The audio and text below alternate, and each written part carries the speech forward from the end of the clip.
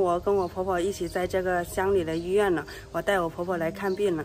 因为最近啊，我婆婆一直说她不舒服，头晕、头疼、胸闷，呼吸有点困难，所以说我带她来找这个医生看看到底是什么情况。等一下做一下彩超、心电图，还有心脏彩超声，应该是一个意思吧，我不太懂。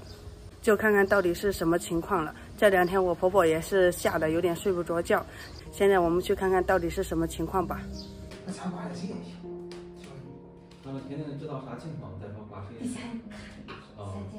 你不知道啥情况，你挂谁挂上谁？挂哪一种人是哪？现在咱那个心脏彩超再检查一下。要看，花点钱。啥不用看了？140块钱是挂了。140块钱又不多，只是检查一下你到底有什么问题。医生怎么说的？他要住院，我不想住院。为什么不想住院？住院就是没有大毛病。咱们现在先检查2项，要心电图，要心脏彩超。如果有需要就住院，如果说先看看行了，先要不用住院就回去。要住院到时间你带着下来也行，有时候我冒个烟你也可以带着下来。像他那呼吸困难，会不会就是肺部的问题？不是心脏，那就是肺。对，没有啥毛病。没有啥毛病。我这脉，我这多年都知道脉那个。没有啥毛病，检查一下最好。我得花钱呢。那花钱能花多少钱？花钱又不用你出钱，都是我们出。再说了，挺重要还是身体。就是，我们害怕的，你看那表情。给你经一偏着吧。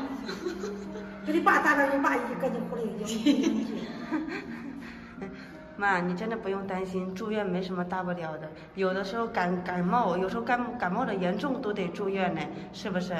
那你这如果检查一下没有什么问题，你担心啥嘞？是不是？又不是说把你一个人扔这里了。等这几项检查完了之后，看要是没什么问题，我们就准备把我妈带到城里去，带到城里再做一个详细的检查。你要放平心态。我婆婆呀，就是因为医生那一句，就是说需要住院，她有点害怕了，因为她从来没有住过院嘛，除了生孩子那一段时间，她没有住过院，然后她是很害怕，怀疑自己出了什么大问题了。现在我们能做的就是先安抚她，然后看一下结果到底是怎样的。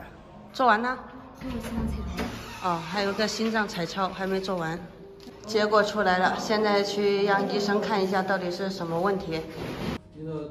有心律失常，你这先告诉行，今天到8期还头疼。多少钱？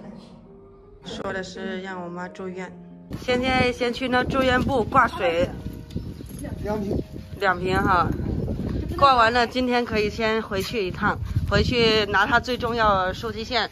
现在先带我妈上2楼去输液，然后我的手机也快关机了，而且里面也不方便拍，所以说这个视频就到此为止，记得点赞、评论、关注、转发，再见。